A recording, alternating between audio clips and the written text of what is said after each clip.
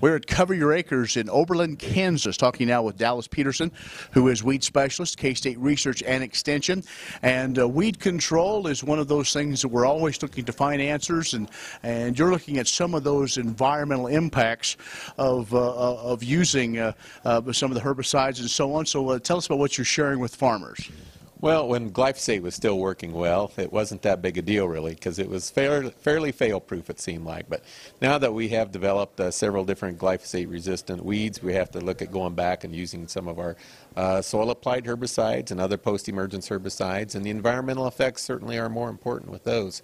With soil-applied herbicides, things like soil pH, organic matter, soil texture can influence those, but probably the most important factor is an activating rainfall to get them in solution so they can be absorbed by that germinating seedling. With post-emergence treatments, of course, temperature, humidity, growth stage, all of those are also very important. We also need to make sure that we apply the herbicide in the proper manner, using proper techniques to get good spray coverage, using the recommended adjuvants and those things, just to optimize control.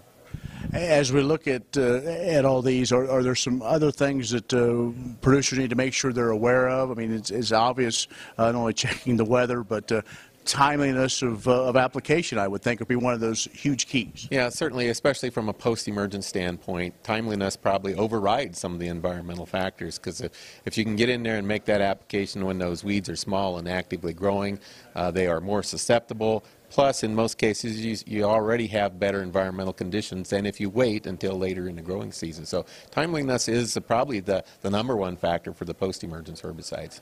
Glyphosate resistance is becoming, I guess that day has arrived and continues every year. We find more weeds that, are finally finding that tolerance to it. Are we going to find that maybe that next great escape, if you will? Well, we're always looking for new herbicides and new herbicide modes of action. To be honest with you, there aren't very many new ones on the horizon as far as we can tell. There are some new technologies coming along in certain crops, most notably in soybeans with the dicamba-resistant soybeans and the 2,4-D-resistant soybeans. So those are new tools that will provide some new options to us.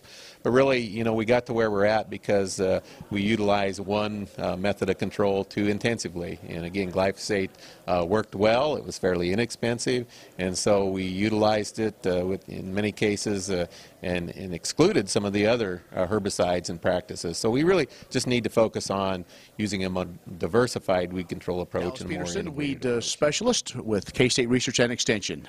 On the road in Oberlin at Cover Your Acres for AgView, I'm Ken Rahjes.